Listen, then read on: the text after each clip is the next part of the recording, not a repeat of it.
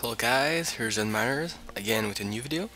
So today we start a new series which I call command block for noobs. So first what I'm gonna learn you, if you don't already know, sorry, is how to get a command block. So what you wanna do is /give your name, and I did that with tab if you didn't knew it, and 137 and 1. So 137 is the ID of the command block. So that's the only way to get a command block. So here I have a little thing, pretty cool I think. So this is really useful to like spawn mobs, a specified number of mobs, or give a certain number of items with command blocks. So can it's actually working with comments. So as you can see, I have this comment already copy pasted. So mobs is the name of my scoreboard. I'm gonna explain this all a little bit later, but let's say I want to give myself 7 blocks. So I'm gonna tap enter. So I already have one, so you can see I gave myself 8 lava quartz. So really precise, really cool. So let's see how it's working. So the first thing we want to do is actually create a scoreboard. If you don't know how to do it, just type this and then tab. It's gonna type it for you. Then space and tab again, so it's gonna make objectives. Space, tab again. You can press tab again to go to add. Then you want to type the name of your scoreboard. I'm gonna then name mine I don't know, reds. Why not? And then you want to press space and tab, and press tab until you get to dummy, and click enter. So you should see that message that your objective is now added successfully. So what you want to do after that, we're gonna start build.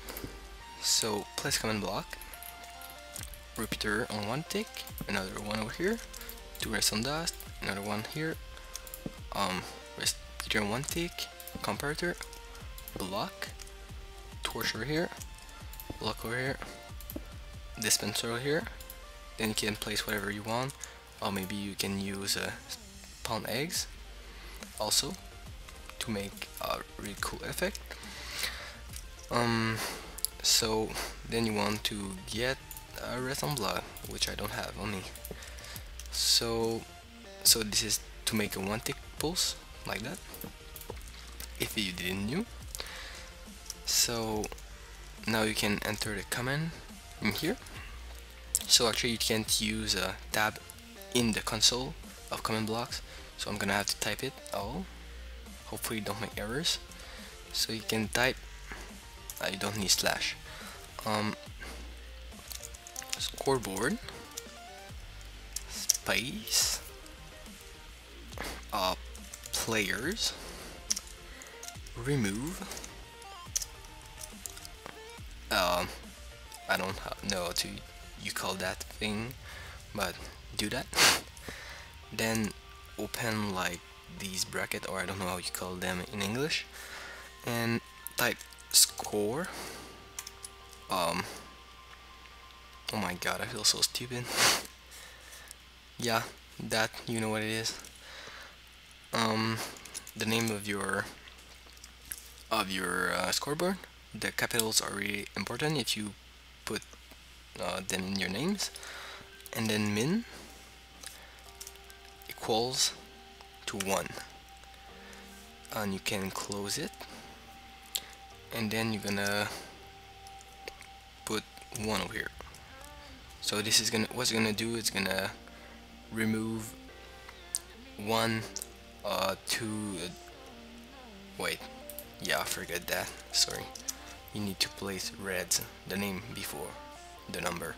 It's gonna remove 1 to reds if reds is bigger than 1 or equal to 1. So let's do that. So now I'm just gonna take that and change mobs for reds. So this command is actually scoreboard player set on my name reds to 5. So this is to drop 5 of them.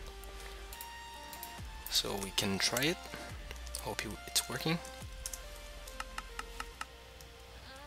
Should have, yeah. So it's working. We can try again. Oh, let's say 15. So as you can see, it's real precise, really useful for map makers, really compact. And if you want to make this seamless, all you have to do is do that like that. Then you can have your walls also working, as you can see. And you have, with that design, and I'm sure you're gonna find a way with this design also, but you can place an upper on top to have like infinite amount of stuff. And just to show you what I want to mean, like I want to spawn zombies, so I want to spawn 3 zombies. So that's 3 zombies. So I hope it's helped you, or maybe you will use it. It will be really cool. And yeah, so see you next time, guys. Oh!